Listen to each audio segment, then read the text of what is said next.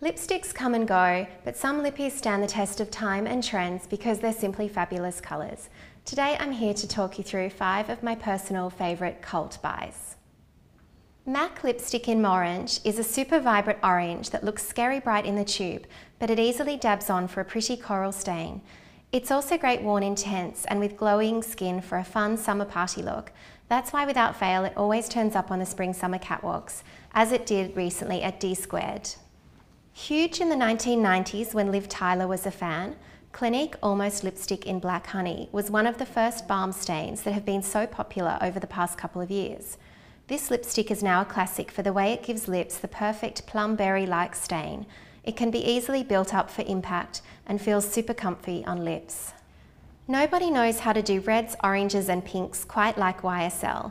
My favourite statement shade from the French fashion and beauty house is No. 7 Le Fuchsia. This is the one that many fashion insiders, such as Julia Restreint-Rudfeld, will reach for to dress up an all-black outfit. It gives the face a jolt of brightness, brings out your eye colour, and is a cool classic and chic take on hot pink, meaning it's as wearable for day as it is for night. There are several cult buys in Tom Ford's fabulous range of lipsticks, but Pink Dusk is my pick, as it's my perfect nude, a balance of beige and pink. It looks great with a minimally made up face or worked back to smoky eyes. Particularly amazing against pale skin, it also happens to be Cate Blanchett's favourite daytime lip colour. Chanel Rouge Allure Luminous Intense Lip Colour in Pirate is an ultra glamorous red that regularly pops up on the red carpet.